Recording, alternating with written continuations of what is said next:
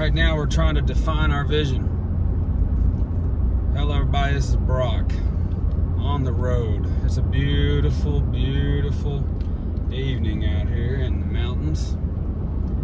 And I'm thinking about vision.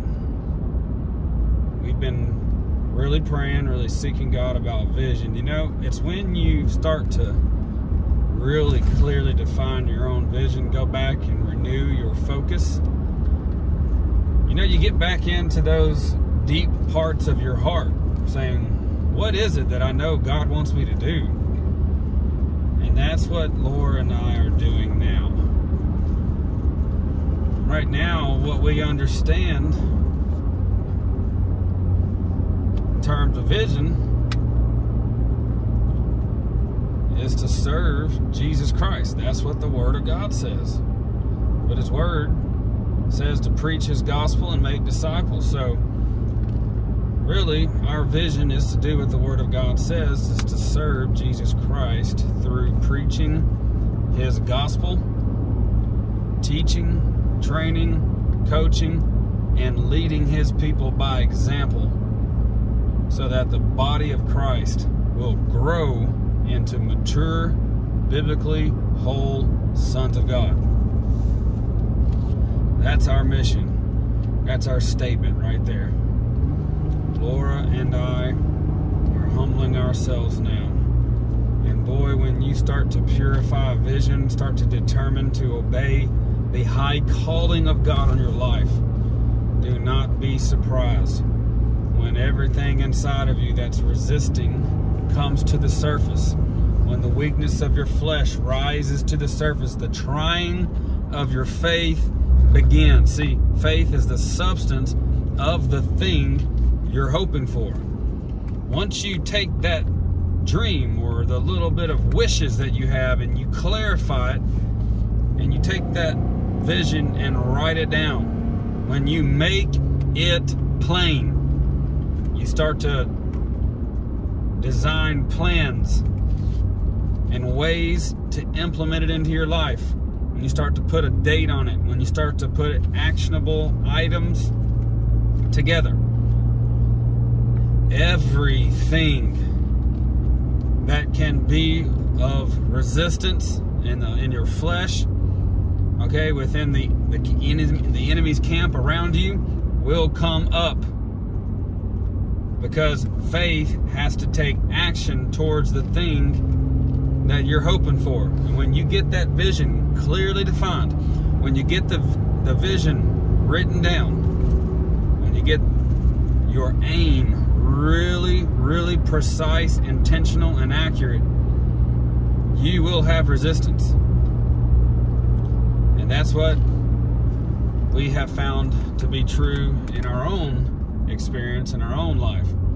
Let's pray. Father, right now, in the mighty name of Jesus, I give you praise and glory and honor for being with us. Lord God, everyone right now, we join together as the body of Christ. We look at ourselves and we pray right now. Heavenly Father, search our hearts, oh God. See every wicked way, every weakness of our flesh, every ounce of pride, every bit of conceit, every bit of sin, every weight that doth so easily beset us, everything, Lord. Search our heart, oh God. Right now, in the name of Jesus, we take this time to seek your face, Lord. We draw near to you. We ask that you would draw near to us. We ask, Father, that your Spirit would teach us all things and guide us into all truth. We're asking, Holy Ghost, that you would teach us how to love you more effectively and love our neighbor as ourselves. We give you praise today, Lord God. We give you glory. We give you honor. We magnify you today. Lord, no matter what we have done, no matter where we've been, no matter what the failures are, no matter what it looks like in our past, there is no excuse, Lord God. There's nothing impossible with you. There's only impossibilities being built in our own minds, in our own flesh. The things of our flesh, the things of our unrenewed mind and our carnal mind, Lord God, right now, we pull them strongholds down. We cast every imagination down in the name of Jesus. Every high thing that has exalted itself against the knowledge of God, we, right now, in the name of Jesus, we bring it down. We declare over our life right now in Jesus' name that we are the head and not the tail. We're above only, not beneath. We thank you and we declare that we love the Lord our God with all of our heart, mind, soul, and strength. We love our neighbor as ourself in Jesus' name. Thank you that we walk in the Spirit and do not fulfill the lust of our flesh. I thank you, Lord God, that you are with us. And if God be for us, who can be against us? Thank you so much today, Lord, for speaking to us. I thank you for your goodness and mercy. And I thank you for your grace being with us. We come boldly before your grace right now, before your throne. We ask you, Lord God, to lead and guide and direct our path in the name of Jesus. Amen. Well, good evening. How's everybody doing out there? Y'all doing all right? How's everybody doing in California? How are you East Coast folks doing? All of our Florida people, I think you guys are looking at your state a little differently now. It's funny because on the news, it looks like Florida's the best, most proactive and progressive state right now. But when you look into it, it's not looking good for those of us who believe contrary to the world system. All you Floridians, we love you. And I pray, Father, in the name of Jesus, that you would lead them and guide them. I pray you open their eyes and their ears.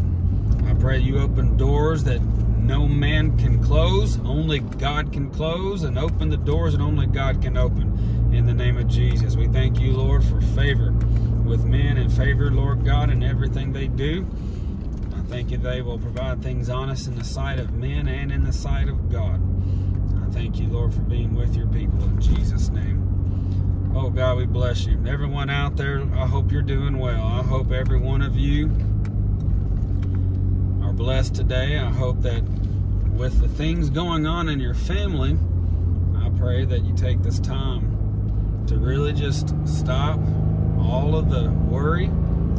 Okay, don't be anxious in anything, okay? Just cast your care before the Lord. He cares for you.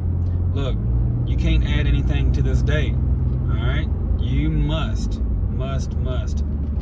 seek first the kingdom of God and his righteousness, okay? And all these other things will be added unto you, all right? Let's seek him first, all right? Look, don't be anxious for anything, but in everything, in every single thing, okay? Let your request be made known unto God, all right? Let your request be made known unto him. Let the peace of God guard your heart. You should stay in his peace. Stay in his grace, okay? Stay in his joy. Now, if you're lacking joy, then rejoice, okay? I know I can hear from, it just sounds like some of you guys need to rejoice. You know, sometimes you just need to refill yourself with joy. Don't get drunk with wine. Don't turn to wine. Look at these beautiful deer. Hey guys, y'all go ahead. Come on. Y'all just go ahead. Lord Jesus. Deer everywhere out here in the mountains. Yeah, they run in there and then they come right back out sometimes. Like, you give them the opportunity to cross, then they act like they won't, and then they'll jump right in front of your car. Well, in the name of Jesus, they will not jump in front of my car. I thank you, Lord God. That's not my experience in Jesus' name. But anyways, guys, rejoice. And how do you rejoice? Here's the way to re-peace. I'm going to call it re-peace. To refill up and to get yielded into peace. To get into joy, you know, to rejoice, to re-peace, and to re-love. This is how you do it. You magnify God, because the New Testament, the Word of God, says that God is love. In 1 John, it says God is joy. It says God is peace. So to refill in his peace, to be refilled with his love and refilled with his joy, is to be refilled with him. the Spirit of God inside of you. Don't be drunk with wine, wherein is excess. Don't get into excess. You know, Netflix, all right, that's not your solution. Okay, going out and overeating in excess is not your solution, all right? Definitely not drinking alcohol in excess, going to smoking cigarettes in excess. And, you know, you getting into excess is not the answer. You need to be filled. There's only one thing, and that's, or one person, that's the Spirit of God, okay? When you are refilled with the Spirit, peace, love, and joy are the manifestations that you can count on every single time you are filled.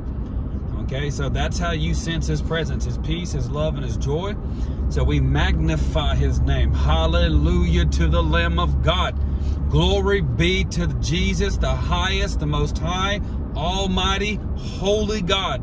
Right? You could just go whatever. If you only know Jesus, then you could say, Jesus, I thank you, Jesus. I bless you, Jesus. It doesn't matter if you know all the names of God, all the Jehovah. Whatever He is to you, start to magnify that. Okay? So you can say, Jehovah, you are my provider. You're my peace. You're my healer. You're my banner. You are my all in all, the great I am. Everything I need, you are. You are all in all. You can say whatever you know, the great physician.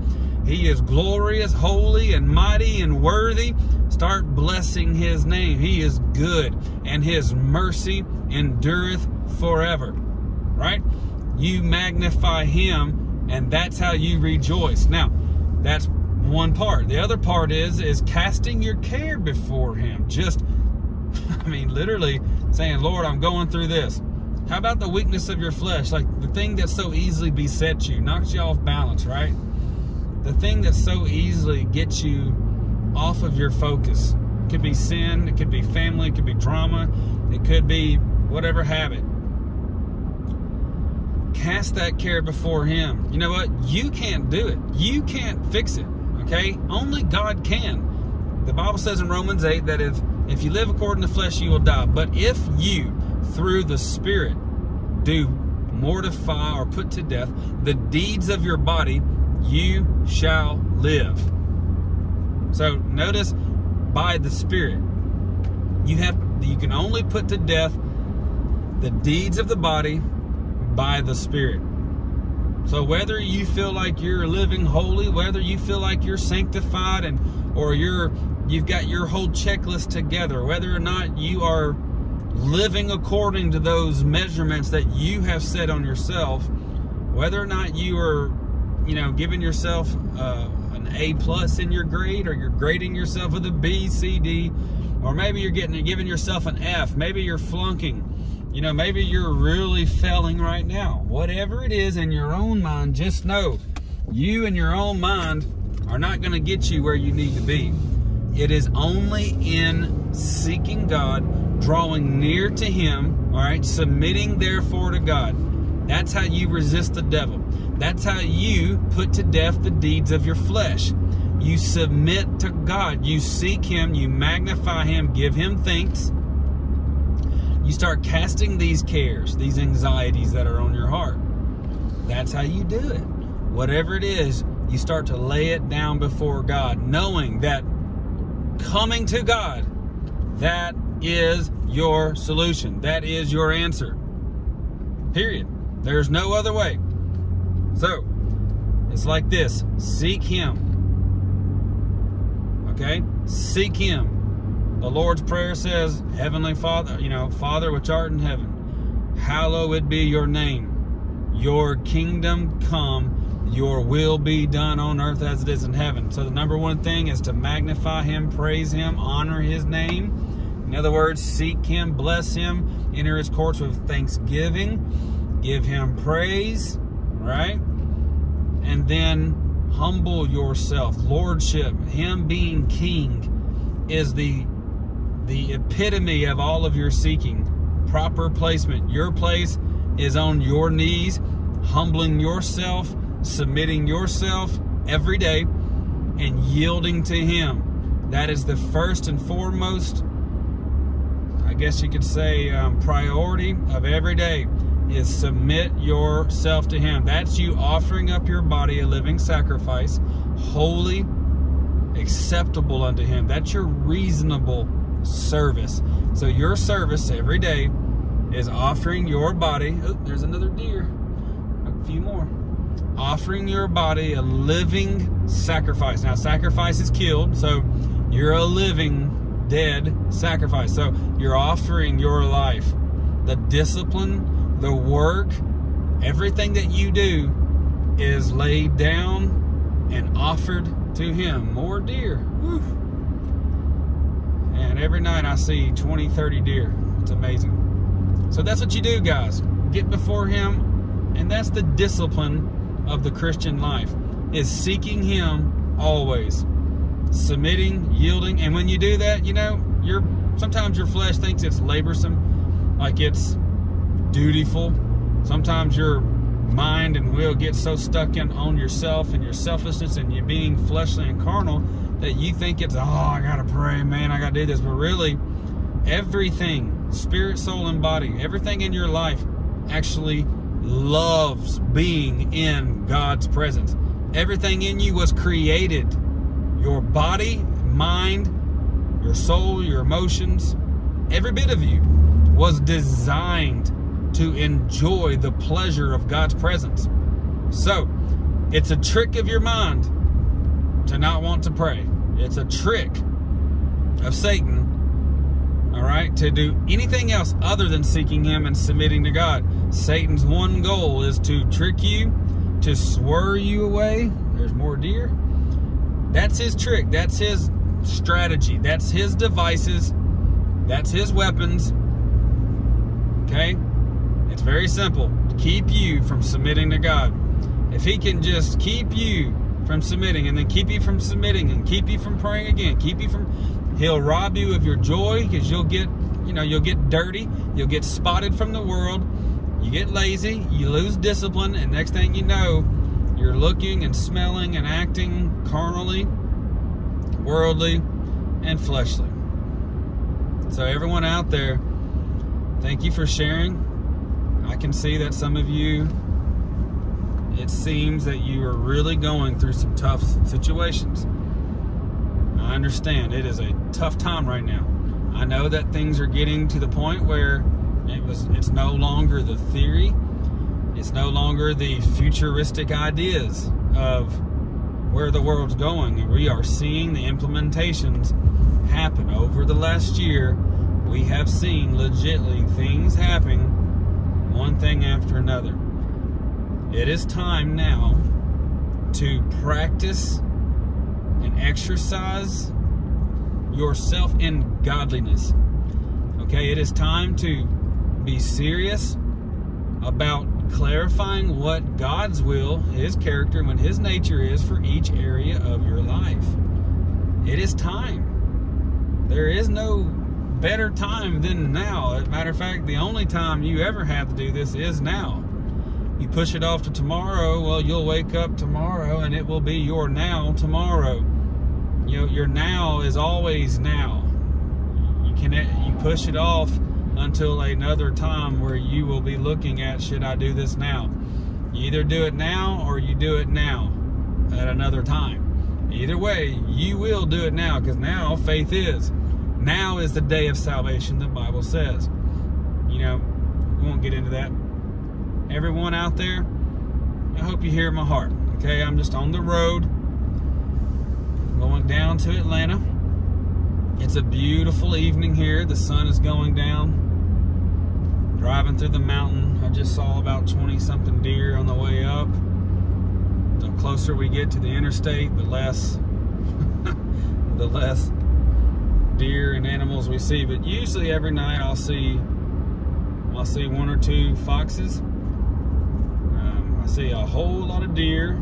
I'll maybe see a coyote here and there, raccoon, rabbit, all these different things I'll see. But guys, I just want to share my heart with all of you as I'm riding. I would love to pray with you all. I just want you all to know that there's some challenging times coming, and everyone out there, be encouraged. Okay, let me edify you and build you up. Okay, nothing changes what the Word of God says about you. Nothing changes the fact that you are in Christ Jesus. Seriously, nothing changes in the Word. God's Word that He has said about you, or what God has said about Jesus, will not change. It will abide forever. And you are in Christ, and everything He says abides forever. You can bank on it. It's clockwork. It's put in motion. It's like mechanical. What He said about you doesn't change. Now, your circumstances are temporary. Okay, your family circumstance, the drama, the hurt that you feel right now is temporary. The anger, maybe. You and I both know that stuff is temporary. Every bit of your dreams, that you have at nighttime, your imaginations in the day, all of the emotions in between, all of that is temporary. Okay? But His Word truly endures forever. So, if you want to get yourself stable in the midst of emotional days or an emotional time right now, here's what we can do. We get in the Word. There's some amazing scriptures that never change. Greater is He that is in you or in me than he that is in the world. That never changes. Okay? How about, seek ye first the kingdom of God and His righteousness, and all these things will be added unto you. So the things you need will be added unto you, but He says in sequence, seek first the kingdom of God. Paul said this, forget those things which are behind you and press onward, press forward toward the mark of the high calling of God, the prize. Press toward the future. Don't look back, forget everything behind you. Look in the future, get your vision, focus, everything crystal clear, and press toward that mark for the prize. The prize is the high calling of God in Christ Jesus. That is, you are predestined to be conformed to the image of Jesus. I'm telling you, Paul said it too in that same chapter when he said that. He said this, if you don't see it this way, then you're not mature yet. He says, you will one day. God will show you. He said this, you haven't apprehended yet. You haven't matured. You haven't apprehended the high calling yet. You have not been conformed fully into His image yet. And if you do not see it yet, that is your calling on earth. Your high calling is to be like Jesus. If you do not see that yet, God will reveal that to you. If He hasn't revealed it to you, or if you refuse yet to understand it or to grasp it, it's on you, not God. It is your high calling. It is your mission on the earth to be conformed in every area to be like Jesus. Ephesians 4 says it like this. That's what the fivefold ministry is there to do. That's to train you, right? So that you would not be tossed to and fro by every wind of doctrine. And he says that you would grow up into Him, into Jesus in all things. That you would be mature, that you would grow up, that you would not be tossed. He wants you to be solid. He wants you to be firm and unmovable. That is your high calling. That is your goal. That's it. All right? So number one, His Word is true. Okay? His Word is amazing. You can trust in His Word. Forever, O Lord, Thy Word is settled in heaven. His Word is settled. Now, you got to set your affection on things above, not on things on the earth. Your life, okay, you died, and your life is hidden in Christ.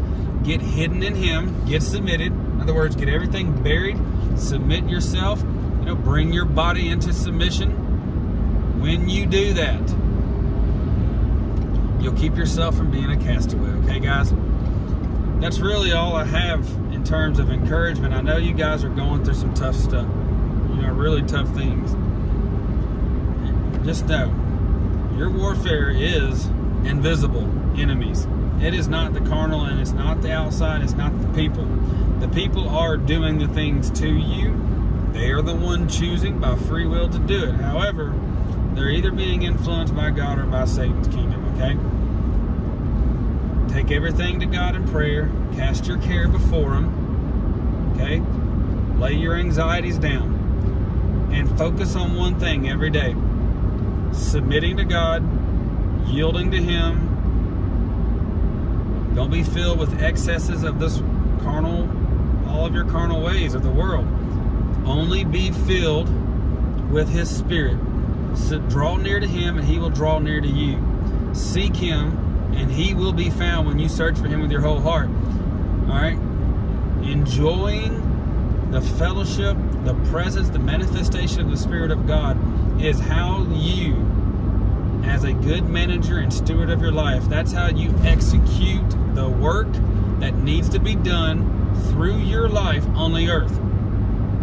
Every day, seek God and submit to Him and yield, and then do His will. When you yield to Him and you're praying, the Spirit of God works the angels, works all of the things in the background, making sure that the will of God that needs to be done in your life gets done. You just have to seek Him and yield. And when you're yielded, you work with the Holy Spirit. You may work with Him in prayer. He may have you praying for hours. You might just pray for 5 minutes. Either way, pray, get with Him and get submitted. Okay? And then from there, be led by the Spirit in prayer. Prayer with all prayer and supplication in the Spirit. That's in English, that's in tongues, okay? That's in intercession. That is all prayer. Okay? Praying in the Spirit, building up your most holy faith, keeping yourself in the love of God, edifying your own self, stirring up the gift of God that's in you, right? Because God has not given you the spirit of fear, right? It's of love, power, and of a sound mind, of self-control. So strengthen yourself in the Lord, get yielded and submitted to Him. That is the answer to all of your problems. It's always submitting to Him over and over and over and over. Because God gives grace to the humble. But you actually are like, you repel His grace and His help and His mercy when you get in pride and you get selfish, when you get in the flesh, right? But if you will humble yourself and submit to Him, the grace of God that's in you, the rivers of living water, flow out of you effortlessly. But when you get into pride, you clog up all that life that's inside of you, and He can't quicken your mortal body. You're not allowing the life of God inside of you to bring life to all of the areas of your life. It's not on God's part, okay? It's on our part. We have to focus on one thing: seeking God, humbling ourselves and submitting to Him, and then doing His will. You submit and do. Submit and do. Okay? That's loving God and loving others. That is everything. Whatever you do in word or in deed, do it in the name of Jesus. Okay? As Christ has loved you, go love others. Do it as unto the Lord. Whatever you do the least of these, you've done it unto Him. So, submit and do. In other words, here, get into a place of submission and yieldedness to where you can hear what He's saying, and you can be directed and be guided and led by the Spirit, and then do. Okay? What do? Well, you take His word that applies to that area when you trust Him with all your heart and lean out on your own understanding, and you've yielded to Him and submitted because you're acknowledging Him in every area. All right? He will direct your path. Now, whatever He directs you to do, do it. You see? That's called submitting and then doing what He directs you. Now, His word is clear on a lot of things. If His word is clear already, you don't need a special leading. You just need to submit to Him and do what you know to do already. Okay? Do what you know to do. If the word says to go and feed a poor person, if you see a poor person and the opportunity presents itself, feed them. You don't have to ask the Holy Ghost again, you know, do I feed this person? If you're listening to the Lord, you'll have scripture come up in your mind that says feed the poor. He does not change His will. His character and will and nature is for you to feed the poor. okay? It's for you to help someone that's hurting, to be encouraging, to comfort, to edify, and to exhort. So when you see a need, meet the need. As you have therefore opportunity, let us do good unto all men, especially unto those who are of the household of faith. Let us do good. Let us share. Let's give. Let's support one another, okay? Let's give everything that we can in terms of encouraging and being there for one another and helping everyone in need, praying for one another. Let's be the body, okay? Let's love one another. So submit to Him today and do what you know you're supposed to do, okay? Love all you guys. I'm going to pray for you now before we get off. Father, I bless your holy name. I thank you for these listening right now. I plead the blood of Jesus, and I pray right now that you would touch them in every area. I pray as they submit to you.